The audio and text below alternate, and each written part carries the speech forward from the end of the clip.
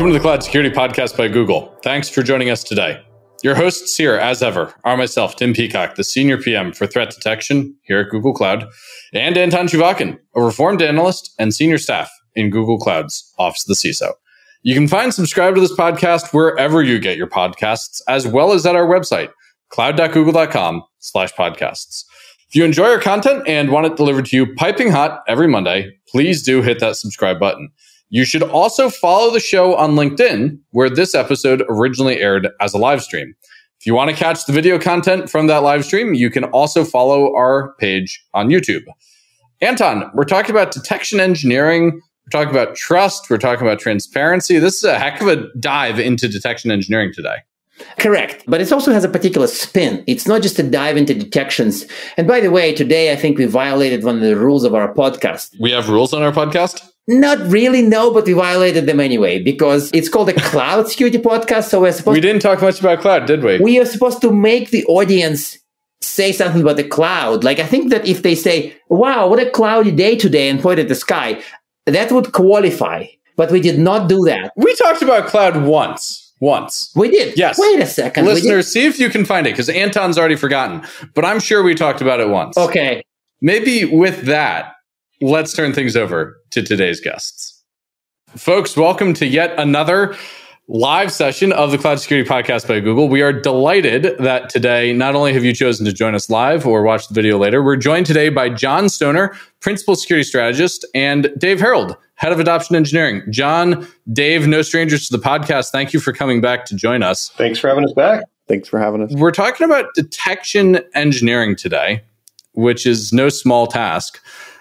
Let's start out with trust. I think trust is this really interesting sort of alchemic ingredient when building security products.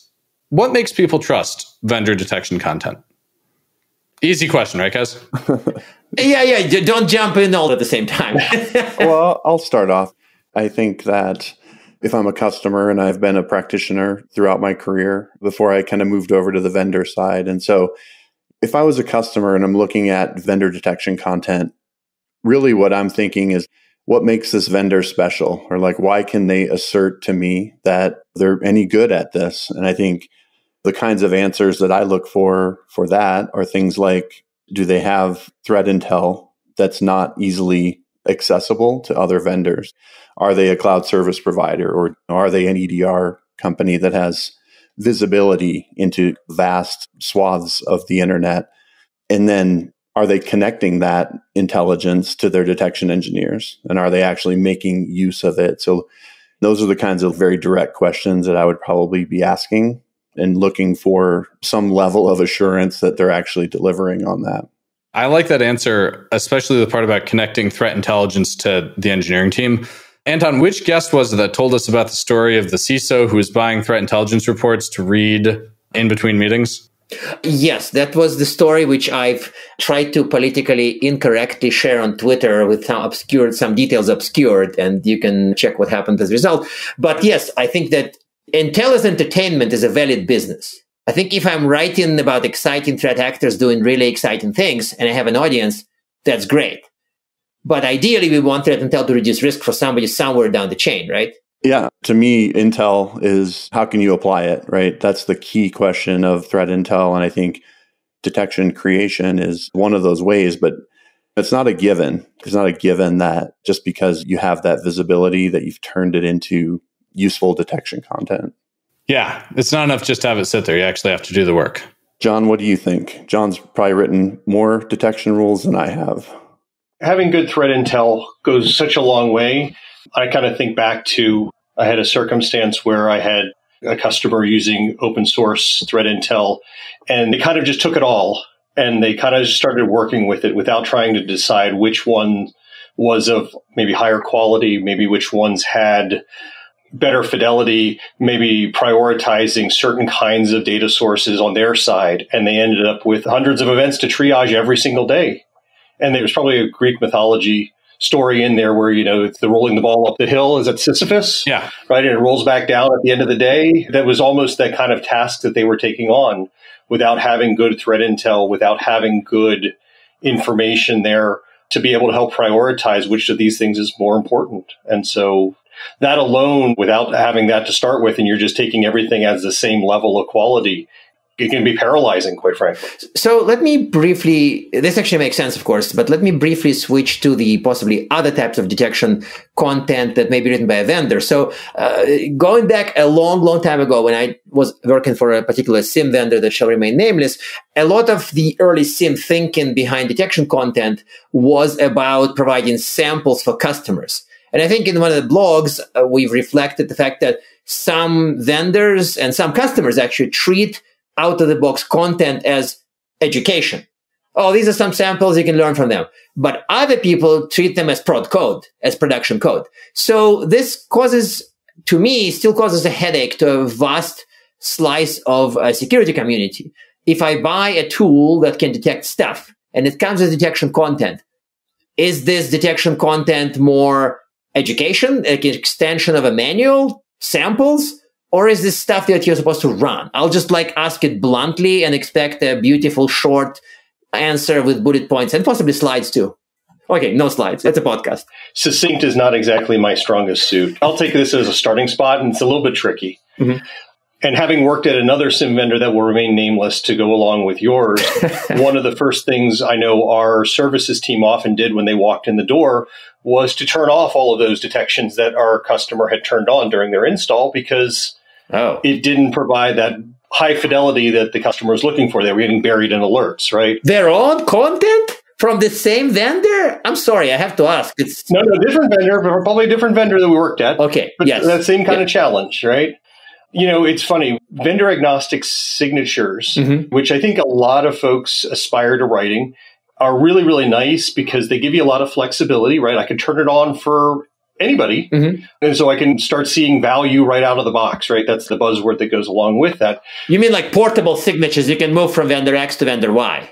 Right. That's the idea with that vendor agnostic. But at the same time, each customer has their own specific nuances, their own risk tolerance, their own edge cases, their own unique application that cause these things to run. And to be very frank, both parties, the provider as well as the customer, need to kind of have an agreement and understanding that as a vendor, you aspire to have good signatures that you could utilize out of the box. But there also has to be a recognition that each customer is bespoke and one size never fits all.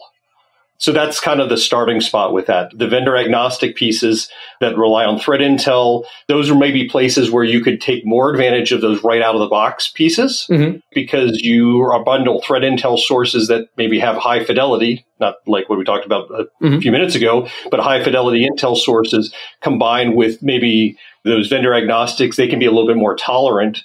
But if the vendor is providing Cisco firewall rules or CrowdStrike alerts as their starting spot, you're potentially cutting out large swaths of your population by being too vendor specific.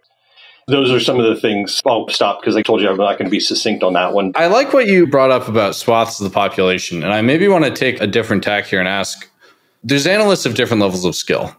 How do we help SOC 1 people who maybe can't even read the detection logic trust that their vendor is doing a good job? Right.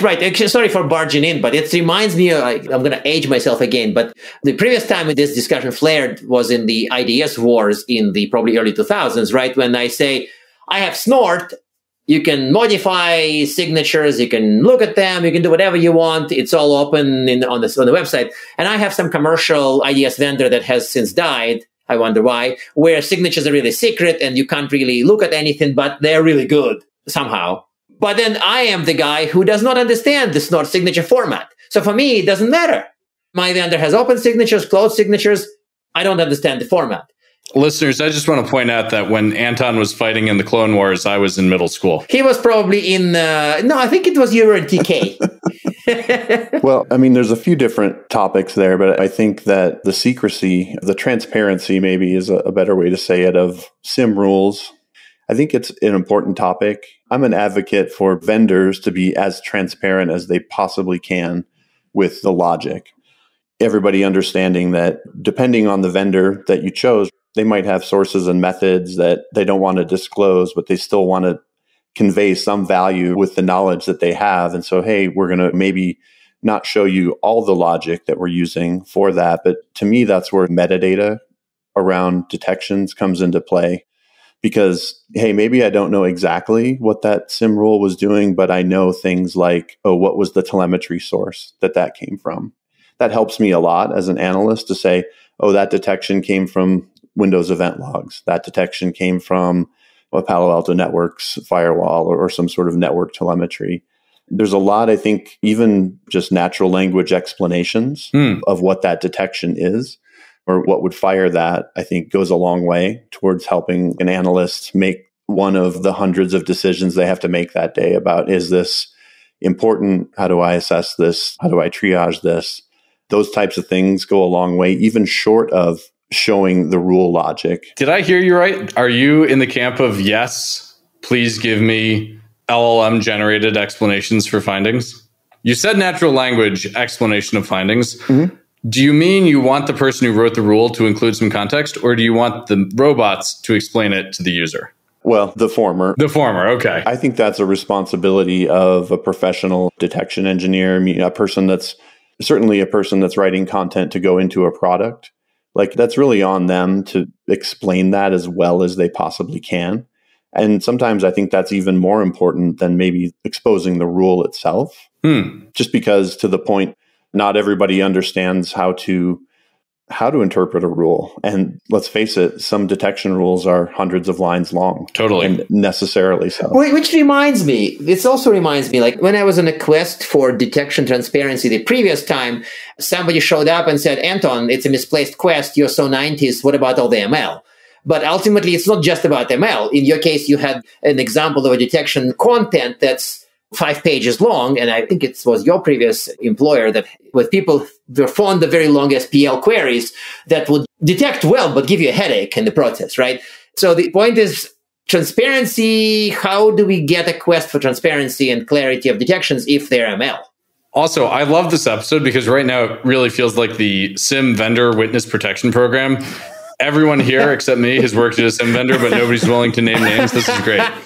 Either it's a witness protection program or there's some kind of omerta around former SIM vendors. I don't know which is worse. It's a little bit of both, but since we're on LinkedIn, I'm sure the game's up already on that. So. I think it's not so much the omerta. It's a SIM ex-employees anonymous organization. I think it's more that because it's anonymous, right? It's a support group. It's a support group. I see. It's a support group. In the relation to the ML pieces of this, I don't want to say ML is easier. I think it's trickier. There are probably less people out there that are in a position to interpret or troubleshoot the underlying ML to go along with this. So the population of folks that are looking to understand the really bits and bytes of it is probably a little bit smaller. But to Dave's earlier point, having a good descriptor around what's happening out there, what is inside of this rule that I'm about to crack open is incredibly important. And the example I think of is that with an ML, right, you've got all of these different algorithms. You've got k-means clustering. You've got linear regressions. If you're not versed in those kinds of things, you probably have no idea what those things are. You're going to go out and Google what those different algorithms are. But being able to say in that detection, in that description, hey, this applies to a Windows platform. This applies to a GCP environment. This is going to be focused on the destination or the target IP address over a 4-week window. And does k-means clustering. Well, that gives me a fighting chance of understanding the context that this detection is going to operate in versus a linear regression over the past day for a specific user logged into systems. So having those specifics in there, and I'm not going to pretend that we have ML kinds of rules that we've built, but on the GitHub site for Chronicle, we have a community rules site where we've actually gone through and tried to build out more of those descriptions, assumptions, references, platforms, those kinds of pieces to provide that context when somebody takes a look at some of the rules that we write to kind of go, okay, yeah, I kind of get a feel for this. And then the last part of that is also commentary, because you were just talking about hundreds of lines of rules sometimes, right? If it's this or this or this or this, fire these things. Putting comments, which sounds simple, just like code, into your rules goes a long way for somebody to look at that and go, oh, you know what? If I turn that knob over here a little bit more, or I bring in this data source over here, I can get this much more bang for my rule that I might not have had otherwise. Is it one of those like so simple, nobody does it kind of thing? Is it like so simple and practical that nobody does it? No, it's not so simple, nobody does it. This gets back to, weirdly enough, one of the lessons we've had during our management and growth episodes where like, if you were good at people, you might not have gotten into this field in the first place. And if you're good at communicating via comments, you might not have gotten into writing code in the first place. I think it's one of those. Yes. I think that's very true. But I do think that when we talk about using AI and ML detections, I think maybe it's not different from broader concerns with AI and ML of just like introducing things of explainability.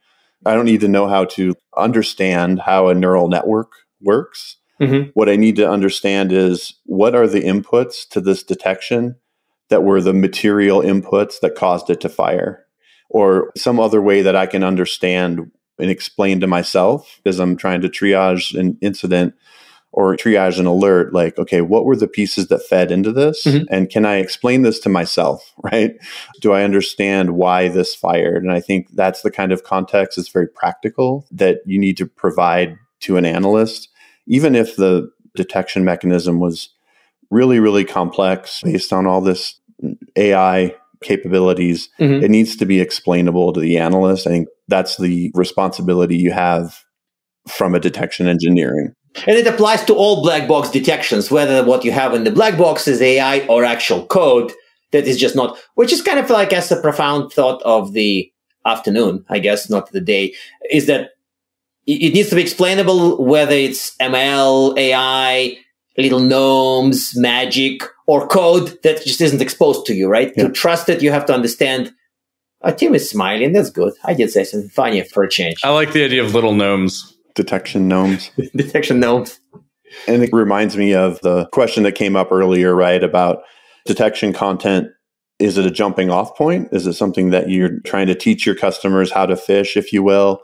Or is it expected to be production level code? And I think you need both. If you're a vendor that's putting detection content out there, you need both of those. And you might say, hey, if it's content that's teaching you how to write rules, we might put that into our community and give you a chance to say, hey, oh, now I can learn about that. Maybe I can decide to maybe put that into the tool. But if it's something that's being directly fed into your product, I think there's an implicit agreement there that that will be production level. But I think maybe one piece of good news on that, which I've seen change as I've been in this industry, is years ago, you might have an on-prem SIM. And so every detection has a cost. It's either a cost of explicit costs, or it might be, hey, we only can run a certain number of detections. And so I think with SIMs moving into the cloud, it's kind of interesting that we've become, the vendors and the customers maybe have become more aligned there, because when you're talking about the expense of running a detection, that's actually shared now, or it's on the cloud provider. So it's to their advantage to make these things run better and be production ready, be more efficient. And it's to the customer's advantage as well. So I feel like there's maybe a better alignment there than there has been in the past, where you could just throw a detection over the wall, and if the customer wanted to add it in, maybe they had to add more capacity to their on-prem SIM. But I think this is a podcast episode on its own. Yes. The costs. Yes. I think they should almost like, I want to pin it on the board. And this is like a really useful discussion to have. And I'm not going to make fun about certain vendor licensing, policies. It really is about what it costs to run certain detections. Like it's a genuine question for people to consider. But today, what are we going to cover today, Tim? Well, I want to pivot on cost, because the cost to run a system is not just the cycles and the disk and the licensing. It's also the team's time to make something valuable. And one of the big places time gets used up is tuning. Is tuning still a thing we should be talking about in 2023? What's going on there? Tell me about that. Yeah. I mean... Oh, man. Sad noises to start. No. Tuning, I'm sorry. I think I took my car into the shop a few weeks ago, and one of the things they talked about was the spark plugs. And after they do the spark plugs, even apparently in electronic systems these days, they still do some level of tune-ups. Either that or he was trying to sell me something else, which is probably a separate conversation. The latter, yeah. But anyhow. Was it a Tesla dealer talking to you about spark plugs? Keep that offline and we'll figure that one out. But I think tuning, I mentioned earlier this challenge of there's always that app. There's always that edge case. There's always that quarter case. The rules don't apply, and I'll pardon the pun there, but the rules don't always apply to every single thing. And so there always needs to be that feedback loop as you go ahead and field your rules. Is this going ahead and doing what I expect it to do? Yes or no? Maybe it's working 95% of the time in the way that we expect it to, but there's that 5% or that 2% where there's something there that we need to tune a little bit further to increase that fidelity. And that, to be very frank, to me, that's a function of IT as a whole, right? That's something that we're constantly doing. If we look at code, right, we're constantly fine-tuning our code to get more out of it as well. So this, to me, isn't something that's a terrible thing. Now, like I said, you come in and the first thing you do is turn off everything and you call that tuning. That's a separate ball of wax. But it's, hey, here's an alert. We've onboarded new data sources. We've onboarded and upgraded a new parser. We want to see if there's more information inside of that to be able to do something with. To me, that's part of normal operations, and that's not a bad word. That's improving efficiencies over the long term. To me, tuning, the table stakes for tuning is sort of like scope. And so I'm talking about things basic like allow list, deny list, as far as, hey, we want this rule to apply to our crown jewels and maybe some, allow lists that represent those, but we don't for maybe other populations, or there's test or dev or those types of situations where I think that to me is just something that I expect to be able to tweak on a rule that comes from a vendor. But if you're talking about tuning in terms of like, hey, am I going to fundamentally change the logic of this rule? Then you're writing a new rule using the other rule as a sample, right? You're not really tuning, right? So I feel like it's more of a scoping question. And, I'm trying to think about these things in terms of detection content that comes from vendors. I think it's incumbent on vendors to give you that level of parameterization or scoping, I guess, maybe is the best way to say it.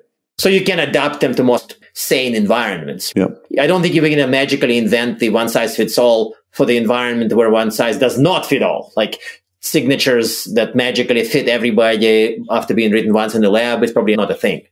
By the way, before we go to closing questions, I want to ask a scary question. And you should all brace ourselves because it's going to be scary. And the scary question in every detection discussion is, of course, the false negatives. People obsess about false positives, how they're like a total problem and how they suffer and how their bosses complain, blah, blah, blah. But it's almost like there's a kind of a rule about not talking about false negatives. So how are we supposed to eliminate them if we don't see the exact details of what's being detected, whether it's ML code or little gnomes? Gnomes especially. It's a tough one, right? I mean, to your point, everybody gets worked up about false positives. But on the plus side with a false positive, if I have an opaque detection, I at least have something that I can work back against and go, no. And I can maybe tune that kind of a thing out somehow, some way. I was thinking about that. I was like, okay, what are some ways? Because again, if the logic's opaque and there's no detection, how do I reevaluate? How do I independently judge? Prayer? It's just not there. I'm not sure what the right answer for that is, because it's almost like you don't have an input, you don't have a logic. How do you get an output? You can have some kind of a simulator of similar activities, maybe like you have a little atomic red team thing that just like blasts it with everything you can imagine, and then something, I guess, if it doesn't detect anything. But that's the challenge. You just said that. It blasted with everything you can imagine. So if you can't imagine it. Yeah. It's a shotgun, not a rifle approach. Yeah. Yeah. It's a really tough thing, because if your emulation or simulation environment isn't built to cover those bases, then going back to Tim's earlier comment about efficiencies, there's a lot of burden that you're putting back on that team to go through and build those emulations and simulations to cover all of those different things that you're talking about as well. It's one of those things where you can never say we're going to eliminate false negatives, right? Yeah. But I think that there are things that vendors can do to help mitigate that when they're publishing their detection content. One of which is, I think, categories, like having a category of detection that maybe you turn on or off, I think can be a really dangerous thing without giving a lot more context about, hey, what is it that you're actually looking for? Even if it's, hey, give me MITRE attack technique IDs or something like that. Even those, there's a lot of different ways for an attacker to accomplish the same technique. If you're pivoting too hard in your detection on one method, you can still miss things. But I think I've seen products, and this is not a product of any company that I've worked for, past or present, but they do things like... Just in case, yeah. They do things like they'll have a category of detect mimikatz. Mm-hmm. And then you check that, of course, I'm going to check that, right? Like I want to detect mimikatz in my Windows environment. But then if you don't have that transparency, you're like, okay, you might have a false sense of security. And then, hey, the attacker recompiled mimikatz or whatever. There's a lot of ways to change the easy indicators and you get owned. And to me, that's... But then you have to pay some kind of a vendor that simulates 648 versions of mimikatz and see and hope that your detections fire on at least some of them, right? Yeah. I mean, I'm not saying that I have a solution. I'm just saying that in that hypothetical situation that I just painted, I put a decent amount of that on the vendor for giving that false sense of security. Yes. All right, guys. I hate to do it, but we need to ask our traditional closing questions. 1, do you have a tip to help people improve their detection engineering? And 2, recommended reading. And it could be anything from Not Anton's blog to your favorite fiction books. Mine is kind of both. My tip and my reading suggestion is detectionengineering.net. If anybody has seen that, it's by a person named Zach Allen, who I have not met, but this is an amazing newsletter. I think it's weekly. I think there's ways you can pay for it and there's ways that you can consume it for free. And just really next level depth on this topic and a lot of... And breadth. It's an amazing combination of both. It's actually really good for both depth and breadth. Well said. Yeah. And so that has been great reading. I've been having my team look at that pretty much every week. There's some pointer that I've been sending out about that. So that's mine. Nice. And John? You know what? I really have enjoyed getting re-engaged back with some of the Mandiant blogs. I've read them in the past. Obviously, being part of the corporate family now, I've been going back into those as doing some additional research around a number of different kinds of cloud security issues. So I'd highly recommend those. I find, quite frankly, a lot of the blog reading that I do becomes fodder for being able to go ahead and build detections. And so whenever you're going across things, whether you're in your... do we call it the X feed, I guess, these days, or the Threads feed, wherever you're getting your updates from an InfoSec perspective or any of the blogs that you read, always be looking through those and be thinking about, hey, this is something I want to go ahead and detect on. And when we say detect, I think that's the other thing is it doesn't have to be that high fidelity, 100% non-tuned alert. It can also be used for hunting, because I know that's a little bit one of my other things that I like to go back to is what are some of those hunting rules that we can be able to utilize for other things down the road as well. Awesome. Well, folks, thank you so much for joining us today. And thanks for joining us on the live stream. We'll talk to you soon. Thanks, guys. Thanks all. And now we are at time. Thank you very much for listening and, of course, for subscribing. You can find this podcast at Google Podcasts, Apple Podcasts, Spotify, or wherever else you get your podcasts. Also, you can find us at our website, cloud.withgoogle.com/cloudsecurity/podcast. Please subscribe so that you don't miss episodes. You can follow us on Twitter, twitter.com/cloudsecpodcast. Your hosts are also on Twitter at Anton_Chuvakian and _Team Pico. Tweet at us, email us, argue with us, and if you like or hate what we hear, we can invite you to the next episode. See you on the next Cloud Security Podcast episode.